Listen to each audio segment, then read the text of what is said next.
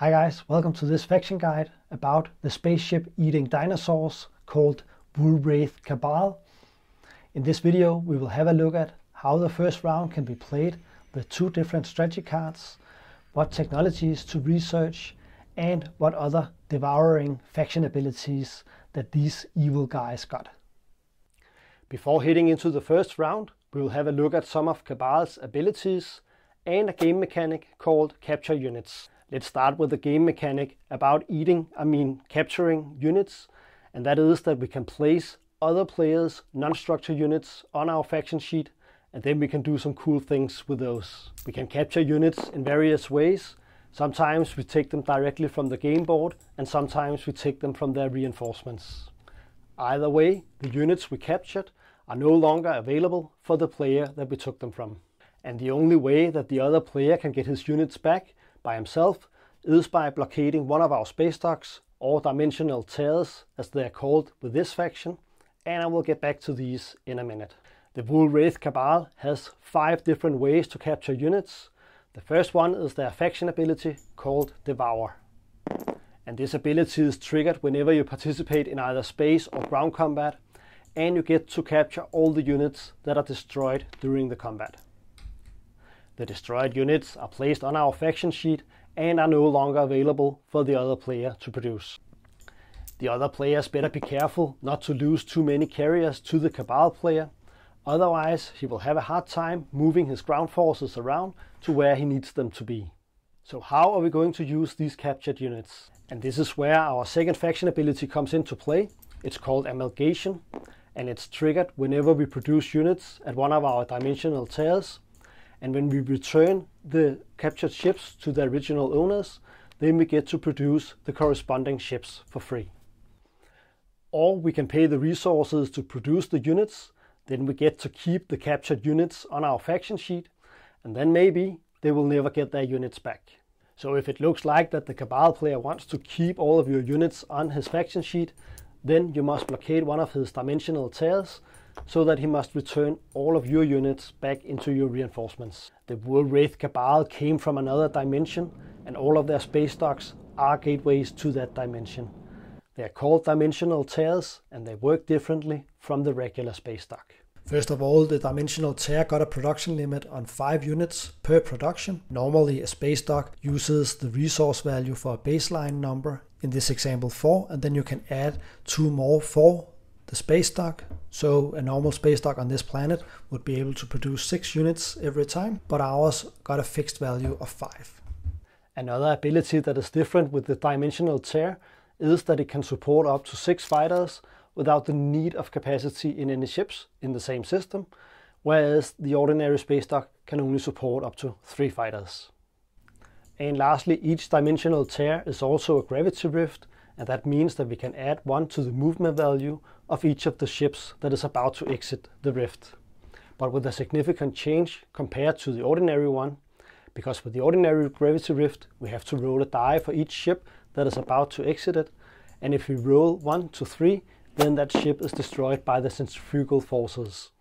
But we don't roll any dice when we exit our dimensional tiers, so with that extra movement speed we can do some pretty cool moves around the game board, and I will show you an example of exactly that. We unlock our commander by having units in 3 different gravity rifts, and it can be in any combination of the ordinary ones and our dimensional tiers. And when we do unlock him, then we can produce up to 2 fighters or 2 infantry in excess of our ordinary production limit. So we want to have at least 1 more dimensional tier out on the game board as soon as possible, or all 3 of them, if not for unlocking the commander, then for having the extra movement. With our agent, we can convert another player's commodities into trade goods in the same moment as they are replenished. And we do that in exchange for capturing one of their units from their reinforcements with a production cost equal to or lower than their commodity value. But it has to be on some other player. We cannot play the agent on ourselves. We start with 2 units with capacity and 3 infantry, and that means that we can gain control of up to 3 planets in 2 different systems. This is quite okay, but not optimal. This is a high complexity faction. We start with 2 ships with capacity, but also movement 2 because of the gravity rift we start in, and that gives us so many more options when it comes to taking planets in the first round. So instead of showing how the first round can go with 3 different strategy cards, I have only included 2 in this video, but instead I have added a map analysis section so that we can explore some of the many options that we got. And I will come back to that a little later in the video. Now let's have a look at how the first round can go with the leadership strategy card. But before we take our first turn, it's important to remember that we start in a gravity rift, and that means that our carrier and our dreadnought can move 2 systems instead of 1. So when we consider what planets to take in the first round, we shouldn't just look at the 3 adjacent systems here, but we can actually look at the entire next ring as well. And this system out here is actually pretty attractive to us because it got 6 influence on it. But I think it's a little aggressive to start by taking that in the first round, but I will probably go for that system later in the game. So as our first turn, we can activate on Lysis and Velnor here, and we will move out there with our carrier, 2 infantry and 2 fighters. Let's explore Lysis here. Let's see what we get. Abandoned warehouses. You may gain 2 commodities, or you may convert up to 2 of your commodities to trade goods. And since we don't have any, we will gain 2 commodities like so. And let's have a look at Velnor. Functioning base. You may gain 1 commodity, or you may spend 1 trade good or 1 commodity to draw an action card. So let's spend 1 commodity to get an action card. Emergency repairs. Alright, we can't use that in round 1, so never mind that. And then it gets to be the construction player here. And let's say it's the Titans of Vuil. So they play the construction strategy card immediately so that they get to place 2 mechs.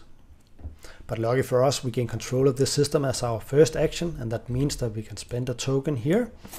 And we have already locked down the system to place 1-dimensional tear on Velnor. And after the construction player, it gets to be the green player up here, and he plays the trade strategy card immediately. And that means that we can use our agent. After another player replenishes commodities, you may exhaust this card to convert their commodities to trade goods and capture 1 unit from their reinforcements that has a cost equal to or lower than their commodity value. So we will do that, and lucky for us, they are at least a 3 commodity faction, so we grab a carrier from them. And then the warfare player takes his turn, and it gets to be us again. And as our second action, we will activate on Invera here and move out there with a dreadnought and 1 infantry. And let's explore the planet. Freelancers. You may produce 1 unit in this system. You may spend influence as if it were resources to produce this unit. But unfortunately for us, we don't have any influence at all. So we can't do that. And then everybody else takes their turns, and it gets to be us again. And now we can play the leadership strategy card, and we will gain 3 command tokens by doing so. And now when it gets to be the warfare player, we really hope that he plays his strategy card so that we can produce units in our home system on the secondary of that. But unfortunately for us, he doesn't. So when it gets to be us again, we have to activate our home system.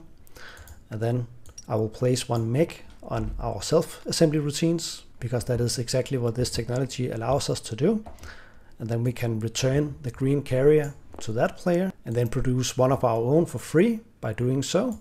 And then we can spend the 4 resources on our home planet to produce 2 infantry, 1 destroyer and 1 cruiser.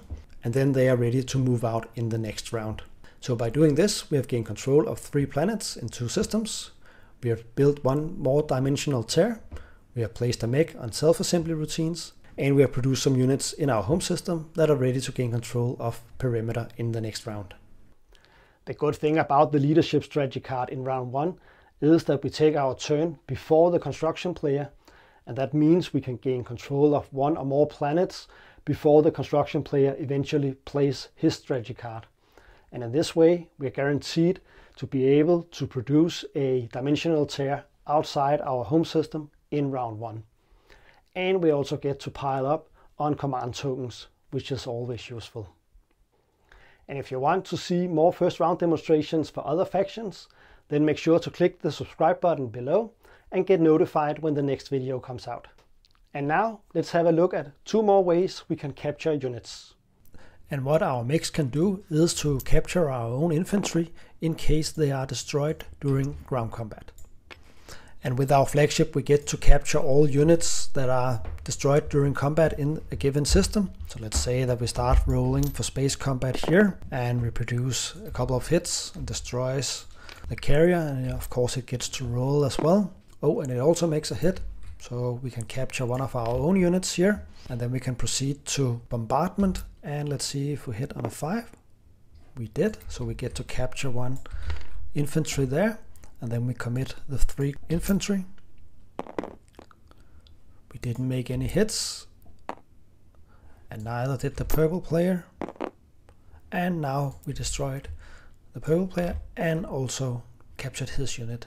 And if he destroyed any of our infantry, then we would capture those units as well. As mentioned earlier, we can do some pretty crazy moves with our dimensional tears, and if we place them like this, then we can actually use this carrier to gain control of Megator Rex, because if we activate that system, then we can use the gravitational forces around all of these, fly all the way back to our home system, pick up some more infantry and possibly a few more spaceships, use the gravitational forces all the way back, and land on Megator Rex. And now we have sufficient firepower to both win the space combat and the ground combat.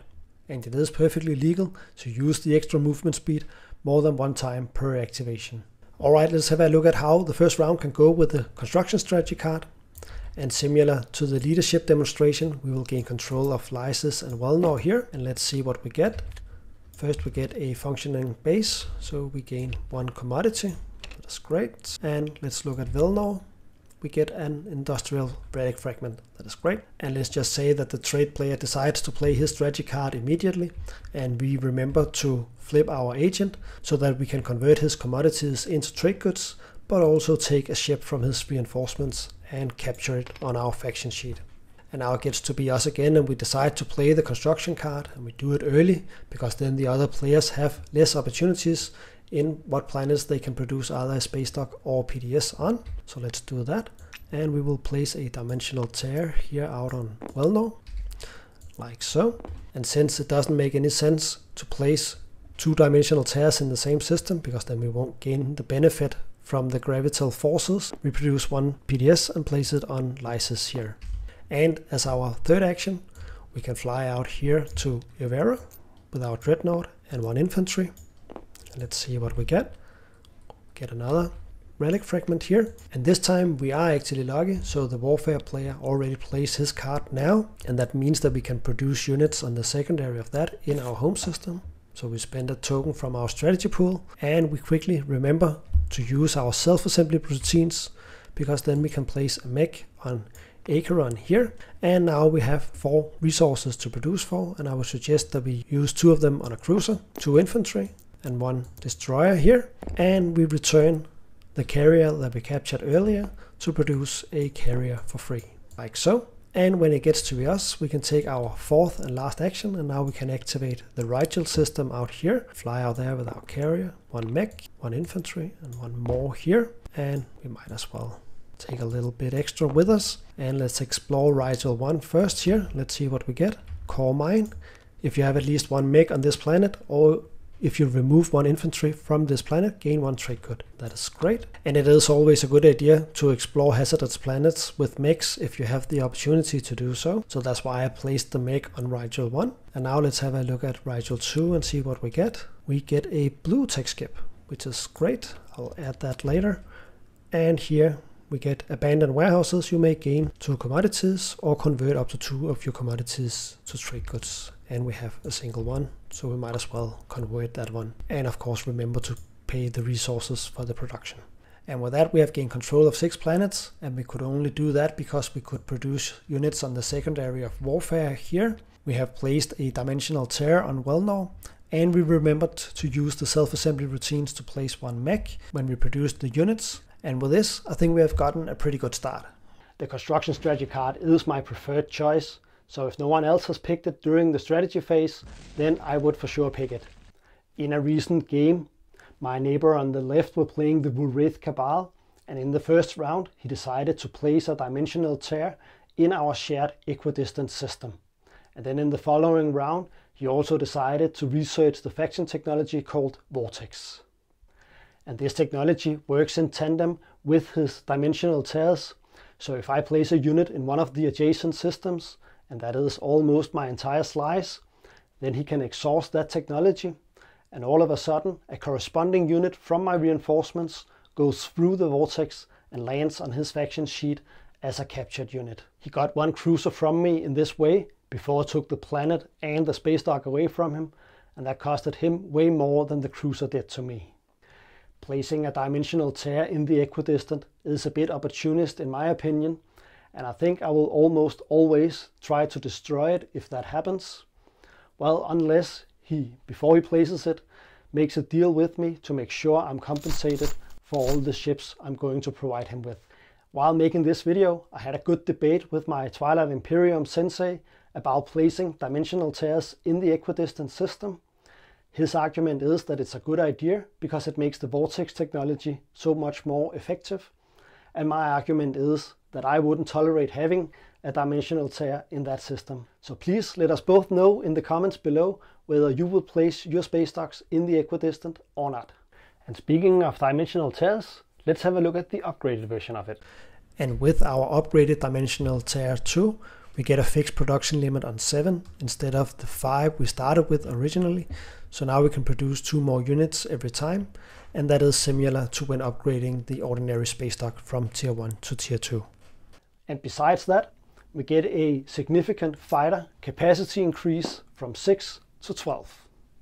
And here it's good to remember our commander, because we can still produce up to 2 infantry or 2 fighters in excess of the production capacity, bringing that up to a total of 9. But in reality, I don't see much use of this unit upgrade, so I would most likely not research it. And the last way we can capture units is with our hero.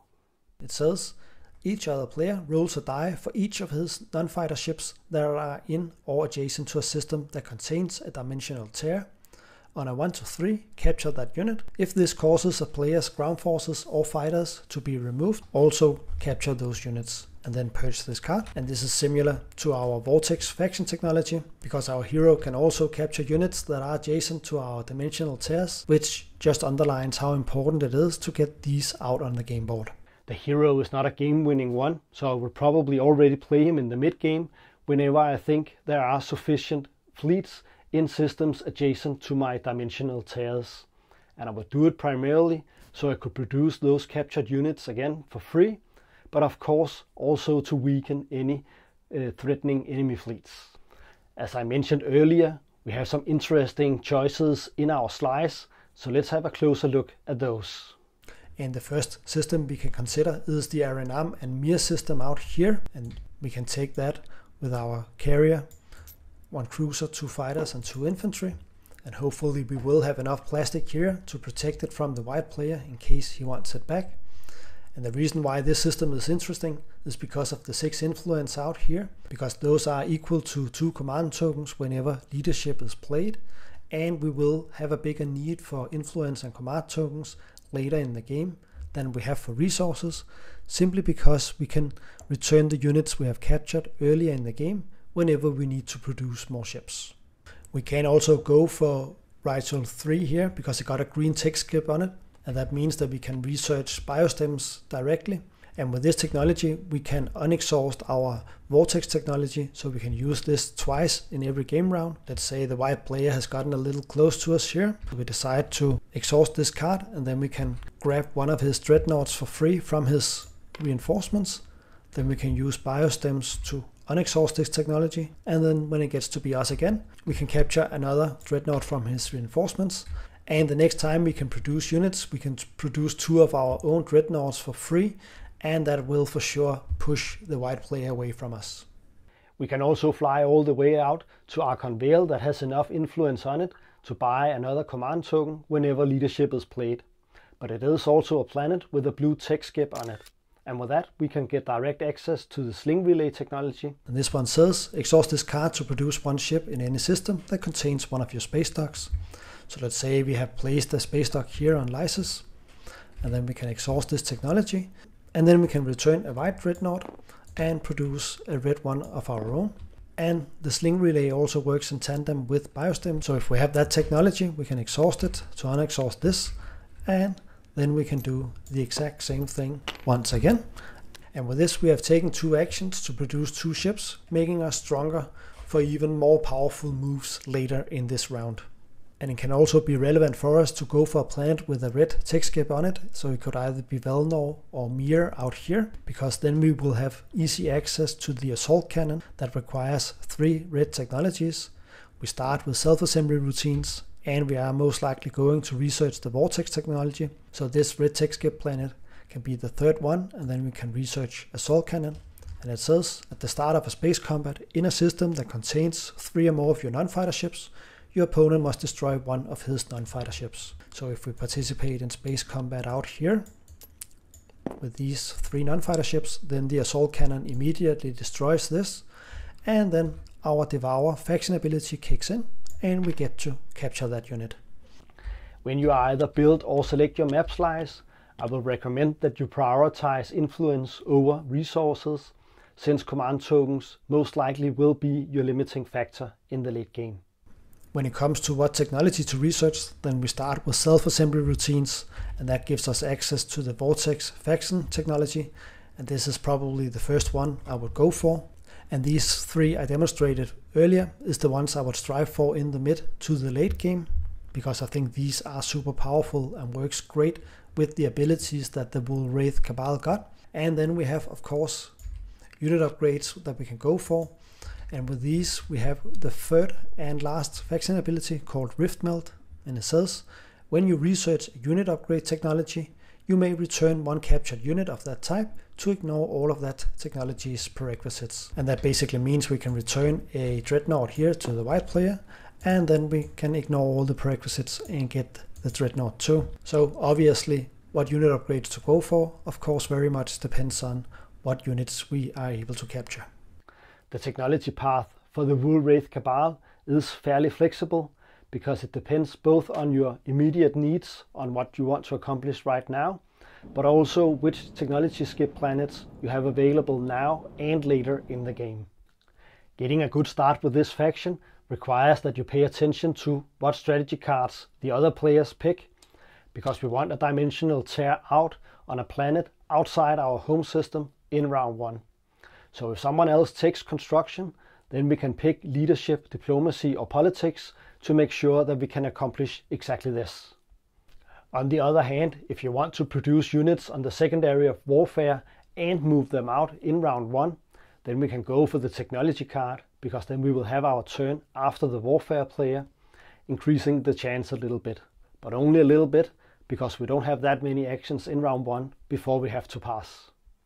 Thank you for watching. Subscribe for more Twilight Imperium content, and if you want to check out your opponents, you can find more faction guides here.